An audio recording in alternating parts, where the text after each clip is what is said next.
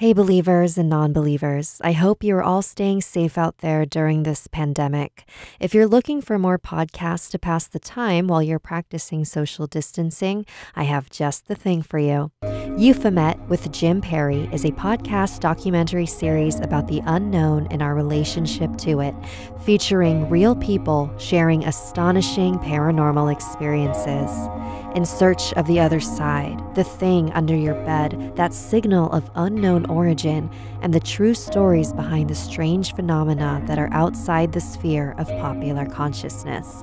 I have been non-stop binging this series, and if you love podcasts that explore the humanity of the paranormal, I know you'll love this show too. And you'll actually hear Jim later in this episode, so make sure you stick around. You can hear Euphomet wherever you listen to podcasts. That's Euphomet, E-U-P-H-O-M-E-T.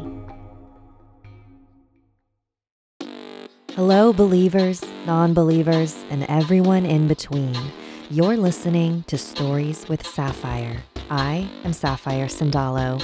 Now get cozy and open your mind because it's story time.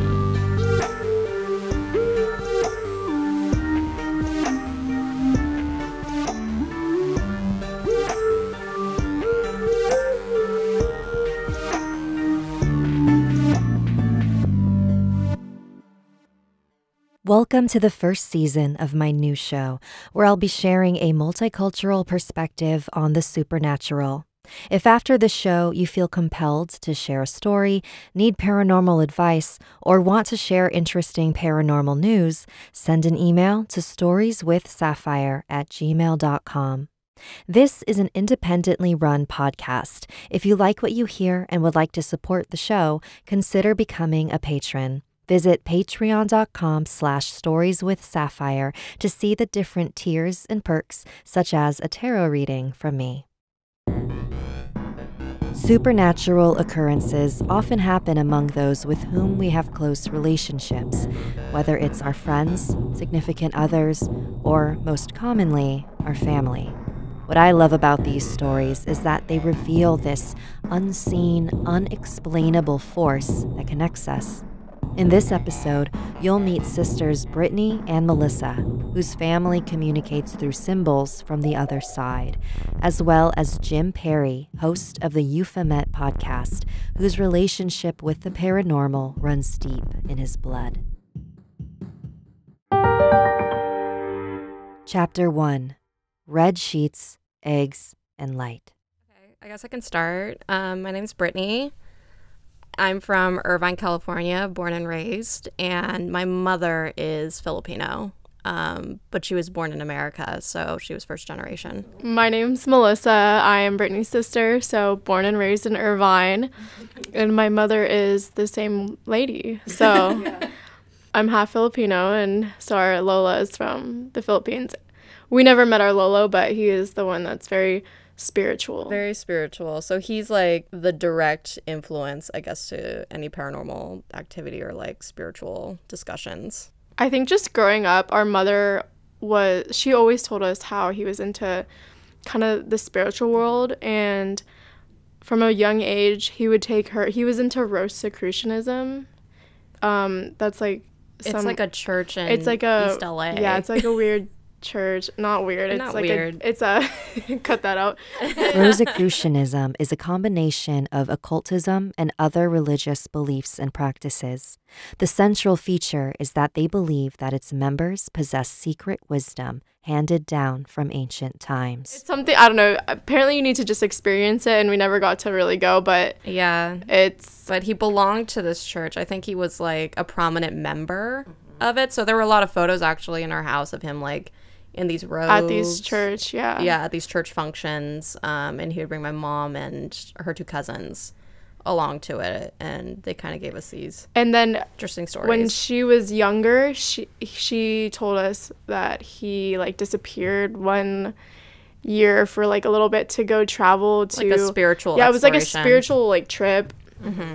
And apparently he went to Egypt. Apparently he visited these pyramids. Our mother isn't here anymore to back this up because anyways, but apparently he came back with like this souvenir pyramid, like, and it had a lot to do with like energy. Yeah. She used to like sit underneath it for like enlightenment. Those are just stories that our mother always told us from a very young age. So I feel like we were always in touch with the spiritual world, and we were brought up Catholic, and our Lola is Catholic, but also we have this side where it's like very spiritual and alternative.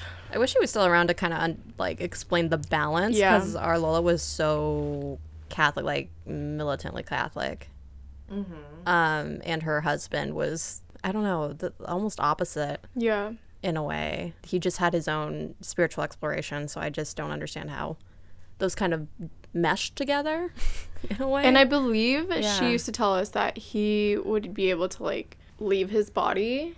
His spirit, that's crazy. Yeah, the astral projection. Like he was practicing that. He was before practicing he passed away. Removing his spirit from his body or something like that. Well, here was a wild story. When he passed away, like, I guess immediately there was like this insane like breeze through the house in Echo Park. And that house is like where all of like our aunts lived at the time. Like that's kind of the house where everyone moved to, like when they first stepped foot in America. So everyone's in the kitchen, and then he passes away, I guess, in his room. They were all in the kitchen mourning, and then this huge breeze comes, and then like the doorbell rings, and then they open, and there's like nothing there, which is wild. And then my mother's Ninong Chris, he was our grandfather's like best friend. He was also living in the house at the time. I guess right before my grandfather passed away, he like covered his room in like red sheets and stuff. I guess that's what my grandfather like instructed him to do. So I don't know what was tied to that either. In Filipino traditional practices, the color red is thought to ward off illness and bad spirits. I don't know if this is the exact reason, but maybe the red sheets were placed to rid the room of any negative energy that might have lingered there after their Lolo passed. And they also wanted to like behead a chicken or something. I think that happened. I think that did happen. Lola had to behead a chicken or something. Yeah. It's some ritual. Yeah, I think it's a part of the ritual. Animal offerings are also common in traditional Filipino rituals. When one becomes a widow, they must cut a chicken's throat outside of the house and release it. If the chicken flies up, the spirit of the recently deceased is on its way to the spirit world. If the chicken quickly drops to the ground, it's a sign that the spirit may stay on earth for a while. Animal sacrifices are a very controversial subject in our modern world, but the animals that are offered are never discarded in vain after the ritual. They are cooked and prepared as a meal afterward. Did either of you inherit any of these? I always think I did. Like, I think I'm clairvoyant or something, or I don't know. Why do you Sidekick. I just think I have like a sixth sense, but doesn't everyone? Like everyone in LA thinks they're like a psychic. No, I don't know. I get sleep paralysis. A lot of times I feel like I think they're demons or something, like a black figure, and they're coming close to my face. And when it happens, I try to like shake my body out of like being in sleep paralysis. But my most recent episode, I felt like someone was choking me. I get it maybe like once a month, but I only get it when I'm at home in Irvine. So when I went to college, I never had sleep paralysis. But yeah, it only ever happens when I'm at home. Do you have a theory as to why? Because our house is haunted. Weird like, stuff happens in our house. Is yeah. haunted. Yeah. I don't know. I just think our Lolo is always in our house. Like, for me, I always think that like our passed on relatives or like our mom or Lola, I like refer to them as like, I don't know, objects. So like for me, my mom is light. Like the specific type of sunlight that happens, it's definitely with clouds. Like whenever I like need her, like the sun will like shine in this particular way. And then our Lola is a hummingbird. And then our Lolo is like eggs, like different types of eggs. So for his birthday or Christmas or Easter, like weird stuff with eggs happened. So my mom and I were baking one time and we had the eggs out, and next thing you know, they were like gone. We couldn't find them for like 10 minutes. They like just disappeared. And then I thought to myself like, oh, it's like your dad. We should probably go see your dad. And our Lola and Lolo they're in Forest Lawn in Glendale. So when we went to go see them, their what is it? Their tombstone. Their tombstone was cracked. Yeah. What? Yeah. Yeah. It was like cracked. They sent me pictures of it. And they don't know how it happened. It was definitely like this message, like, I don't know, it's him and eggs. Well, because he passed away during Easter time, okay. Ever since then, there's been some weird occurrence with these eggs. Like, no matter what it was, it had to do with eggs. Yeah. It was so odd. Did you ever figure out why? Or like how it happened? No, we just told maintenance, like, oh, Yeah. the tombstone's cracked, like, it needs to be fixed. But we didn't, like, go searching into it because we're so, like, oh, it's them. So, you know how I, like, refer to my mom as light?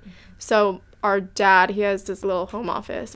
And one of his lights, one is broken, and it's taped down.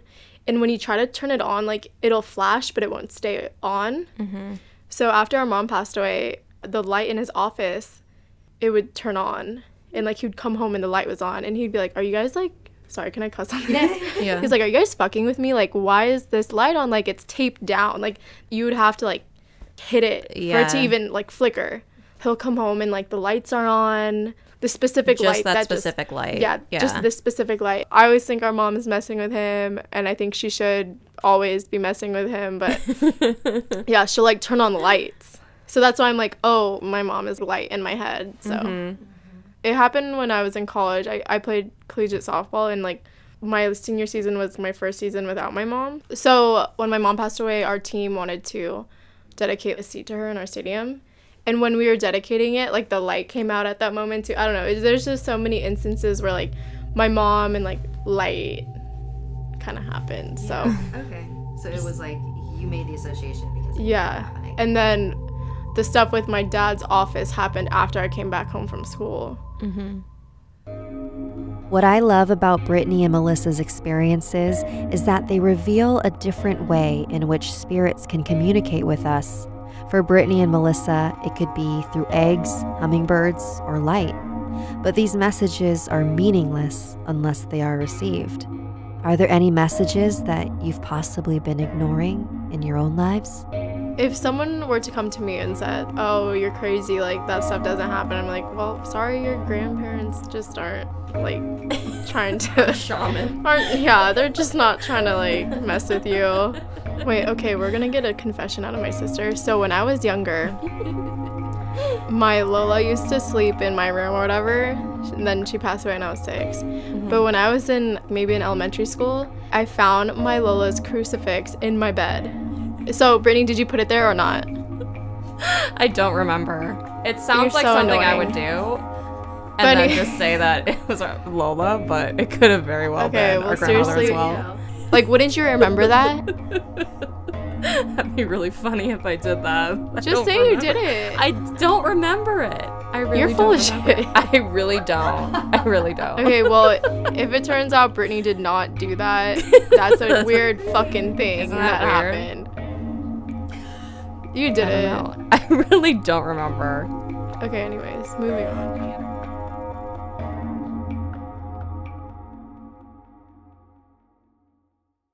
Chapter 2. My Inheritance. They say I have your eyes, your coveted nasal bridge that creates gaps between you and them, your short stature, a height that you somehow still manage to look down from, your porcelain skin that you display like fine china behind layers of glass, your 12.5% Chinese and Spanish blood that you wear like a badge of honor, refusing to see it for what it is, an open wound that needs to heal. You smear it all over in hopes that it will cover the other 87.5%, erasing yourself just like they did.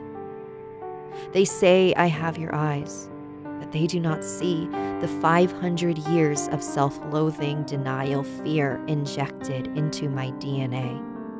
But I want to end this sequence. I will let the rays crack my porcelain shell and reveal the natural clay beneath, a brown as deep and rich as the layers of history forced to disappear underground, away from the sun. But my generation has been digging, and as we uncover these hidden remains, we cannot help but cry. For who could bury such beautiful artifacts? They say I have your eyes, but I look to the future and will never look back. Chapter 3, Passing of the Torch.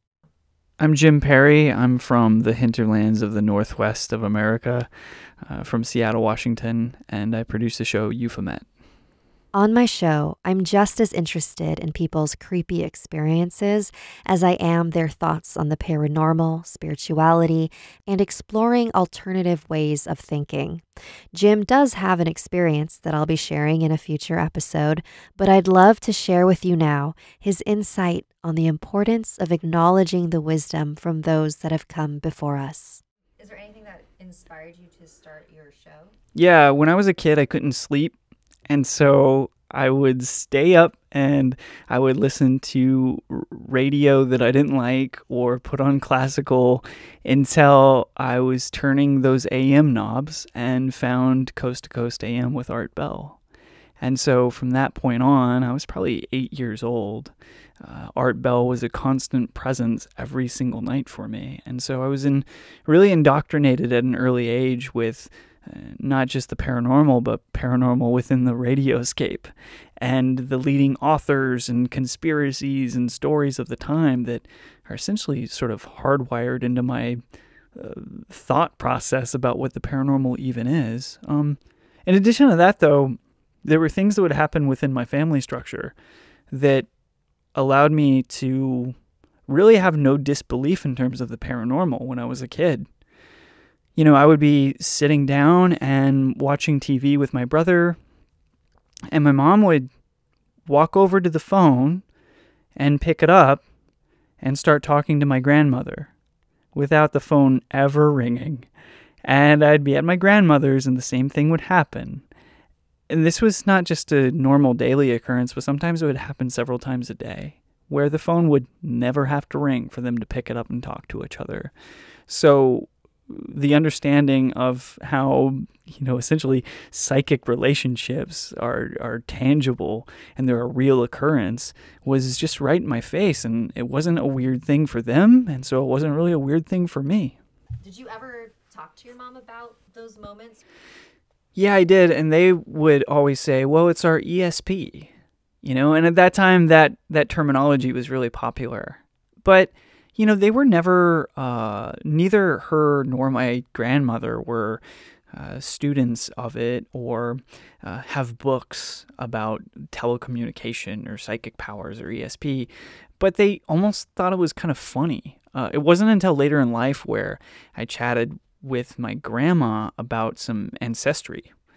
And I was on a kick of discovering ancestry.com and went down that rabbit hole for a while and was thinking well, maybe I could be the one that takes over the old genealogy family book when just nerdy stuff like that. So I asked her about her family. I just wanted more information about some of her family because she had told me her relationship to her grandmother and mother and some of the Native American traditions that they passed on to her because my great-grandmother was Native American. And one of these things that was ever present was her mother's belief that she was a white witch. They had established something within their own genealogy that was passed down generationally, these adept powers of some sort, these psychic abilities, or these techniques for manifesting magic. Even talking about this story right now, I kind of feel like an idiot because I haven't done the due diligence to research the relationship between witchcraft and the Native American tribe that my great-grandmother was a part of. And there's a part of me, even though that's a part of my lineage, I don't feel qualified to even speak of, sort of respectfully. So I should do research on that. But essentially, my grandmother passed away very recently. And when she passed away, my mother was there with her. And they went through a process of my grandmother, passing down her ancestral belief and powers to my mother. And my mother shared with me this story about holding my grandma's hand while she was beginning to pass and her telling her, well, just like when my mom passed with me, I'll tell you what she told me, and that's, now you have this. Now you have the power. There's something about that on the very base level. My grandma and my mom are not, like I said, they're not avid enthusiasts of the paranormal. They're, for all intents and purposes, like sort of just realists. And this was almost a ceremonial like interaction they had together, and there was at least enough importance to recognize there being something other than this physical relationship, that this power had some sort of importance. And whether that was really just a name for their devoted love and connection to each other, or it was literally like a passing of the torch, there's something so incredibly poetic and moving about that relationship that stays with me. And I think about it all the time.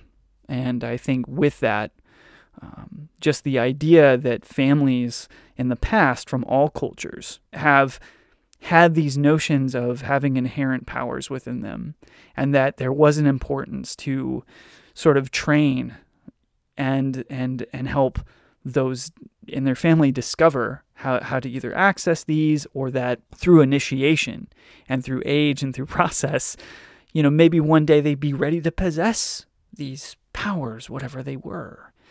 And, we don't have much of that anymore in this culture. We don't have that sense of ritual and initiation that had forever been a part of our human existence.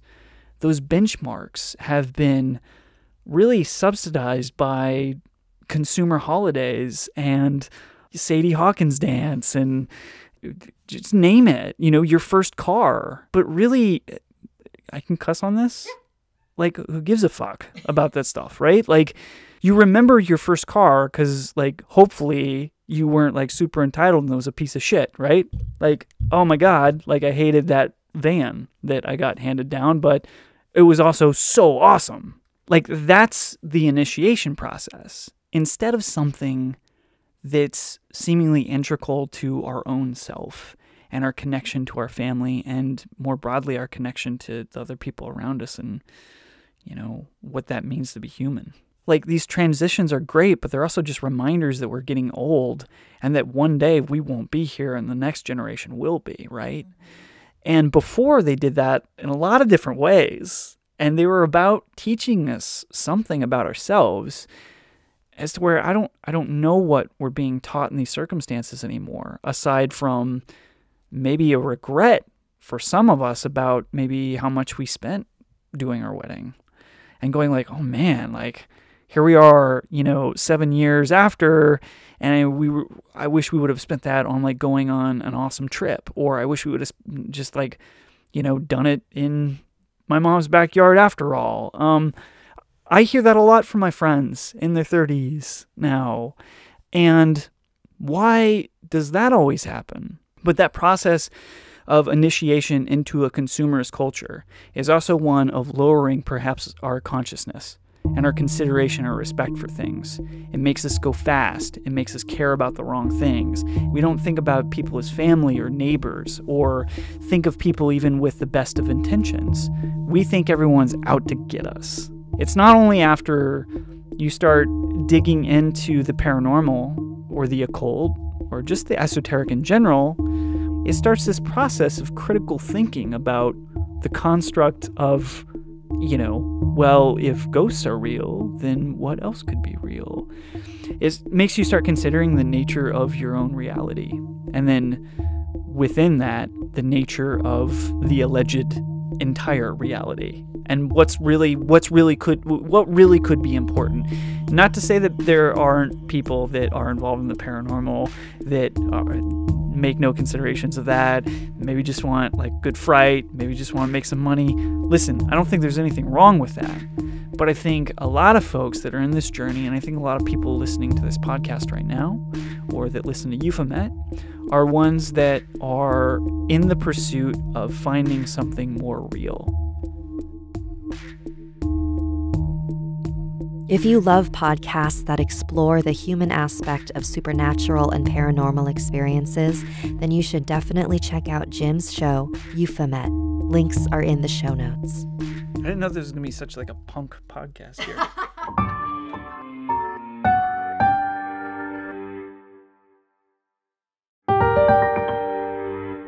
Now it's time for Spirited Discussion, the part of the show where I answer listener messages, offer paranormal advice, or discuss anything interesting in the news. Any advice that I offer is purely my opinion and meant for entertainment purposes only. Today's message comes from Katie.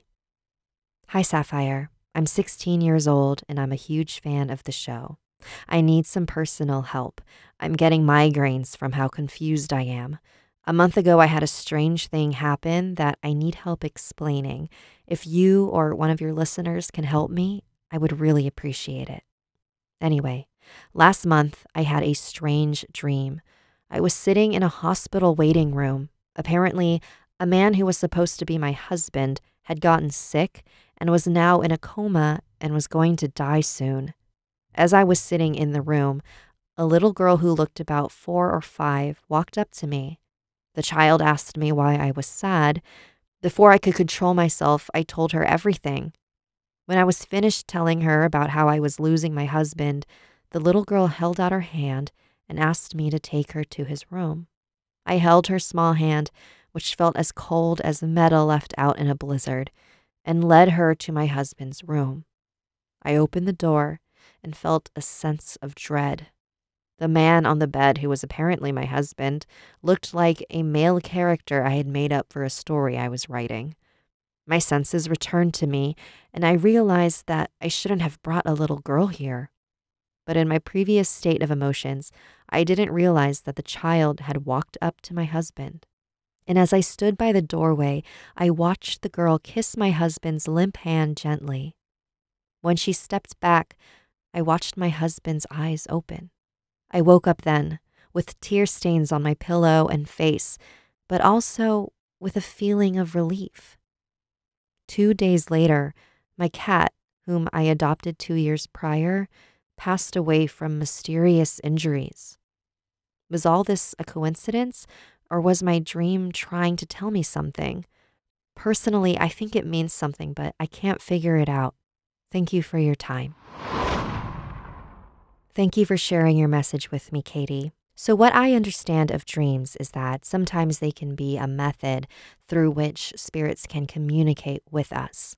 So you mentioned that you felt this sense of dread during your dream, but when you woke up, you felt a sense of relief. My first guess of what this dream could be is that maybe your cat was trying to communicate with you through this dream. I don't know if the person who was supposed to be your husband represented your cat or if the little girl represented your cat. But in the dream, your husband wakes up from his coma and you feel like everything's going to be okay.